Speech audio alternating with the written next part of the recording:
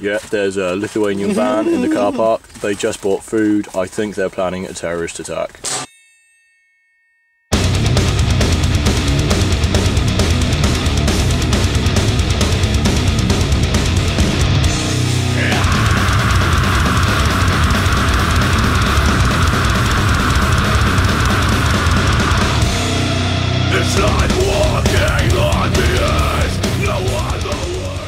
Second part of the tour started with gig in Sofia. We played at Adam's Bar, which is a really nice place. It was a good gig, everyone was really into it. We'd had a couple of shows cancelled and someone was kind enough to set us up with a last minute replacement show with a band called Jucifer, who I'd never heard of before, but I don't know, I guess I should have, because they've been on tour solid for 13 years.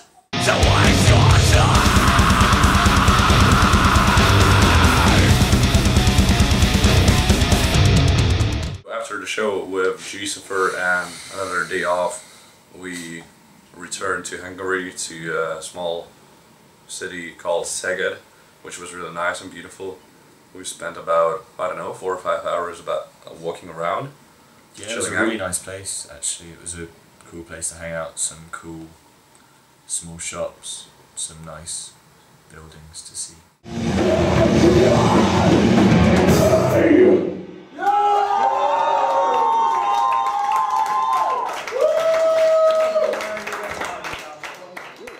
After our show in Szeged, we moved to Slovenia, which is a really beautiful country.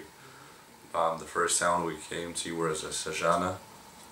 And it was really cool actually. It was another underground venue, nice stage space, really friendly promoters and organisers, and everyone was really up for it, sort of high energy, which was a nice change from some places where people can be a bit sort of held back and just withdrawn, whereas they were really sort of up for it and just having a good time, which was nice. Yeah, the crowd was amazing. Like, after every song, people were just shouting probably as loud as they can, and the atmosphere was great. Really cool to play gigs like this.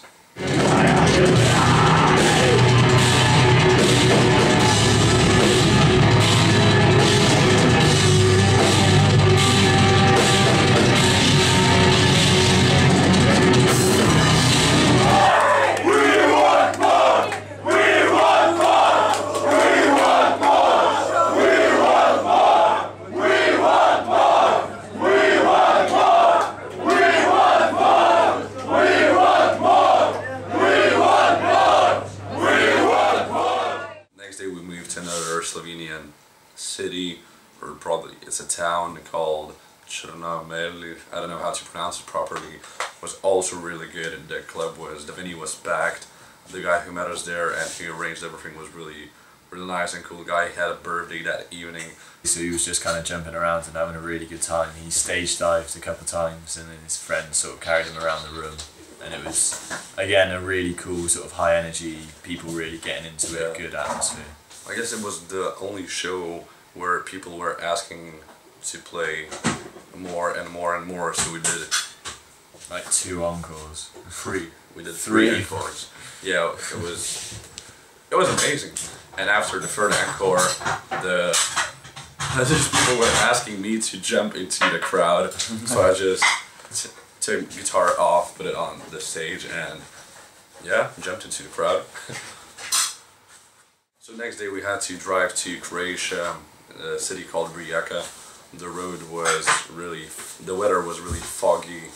It was really hard to drive, so we were driving like 30 kilometers per hour speed. We were a bit late. When we turned up, it was already dark. It was around like 8:30, and we could not find a venue anywhere. We asked a few people, and they were like, gave us good directions.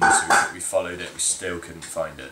So we called the promoter for like the 5th time to try and find the place, and he gave us more precise directions, and it turned out it was just an old military base that was in the middle of a field in literally nowhere. So behind the forest. Yeah, there was no chance that we would have found it without sort of direct directions, which was pretty funny. All the gear they had inside, it's not for live shows, and especially not for metal shows.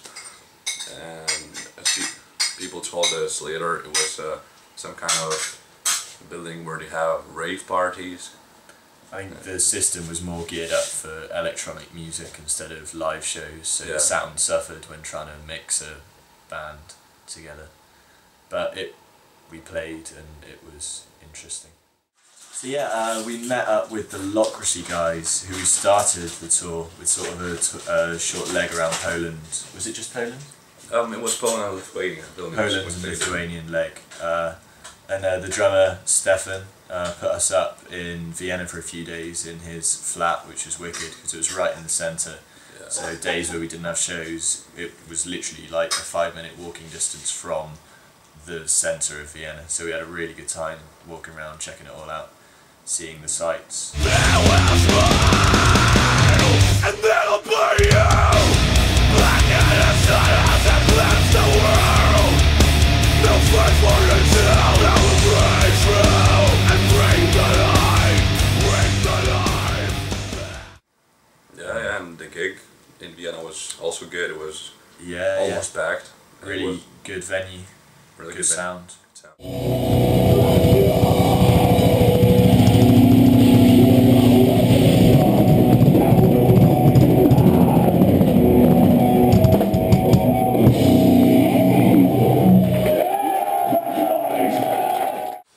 So right after Vienna we moved to sunny Italy, and the first place where we had to play was a venue called Rio Cafe. It was a biker place. It was a small place, it was a funny place for a gig, but it worked out well. People seemed into it, they enjoyed it. I played on Triggers again, which was very funny for the second time. The novelty still hasn't worn off. That day we were supposed to move on to Rome, but the show was cancelled due to poor organisation again, which kind of sucked. But we spent the day in Verona sightseeing, which was actually really amazing. Loads of cool things to see. Just sort of everywhere you went round the corner there was another exciting thing.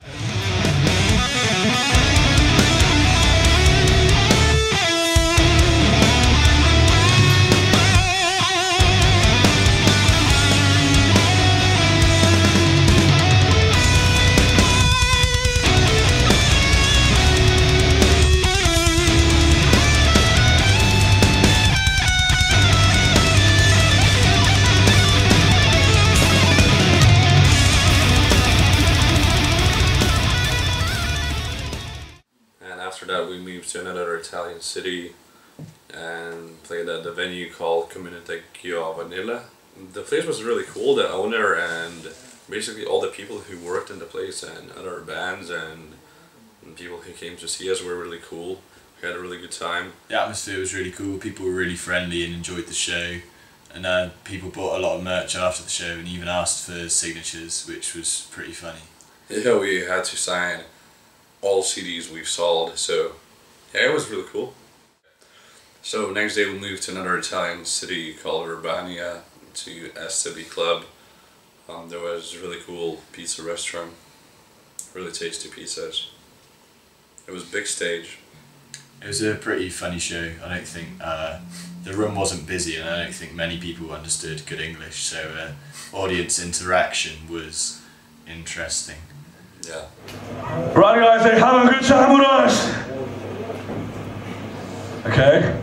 And Matt broke a string and then got another guitar and then broke another string, so then fixed another one and then it broke again, so he just kind of gave up and turned into the band headbanger, which I think added a lot of stage presence. Yeah, it was really funny to watch the video after the show.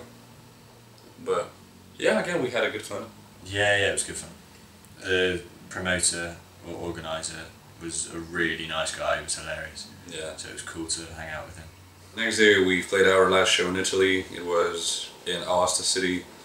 It was like a biker club, but the atmosphere was good.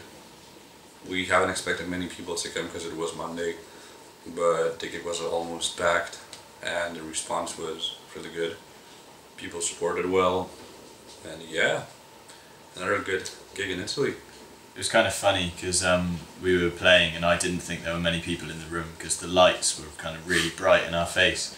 And then at one point where we kind of try and get the audience to get involved, they turned the lights towards them and I realised that we're actually loads of people watching, which I didn't realise at all. Yeah. And after the show, we moved to another club where we had to sleep. We played some table football. We ate a few pizzas, drank some beer, had a good time, and went to sleep. Crazy. As each story has an ending, it seems like this one is close to end. And if you try to write it, it's something that can be done. It's something to be done. So then we played our first show in France, in Toulon, which was in another biker club again. The place kind of had a weird atmosphere, but there was some good bands playing, and all in all it was a good show. Yeah, really good fun. And after the show, we slept in the house of Inda's band vocalist, Aurel. She's a really nice person. She had a dog, A cat, friendly dog. friendly cat. Yeah, it was cool. And next day we just moved to Spain. 9 hours of driving. That was fun. Yeah.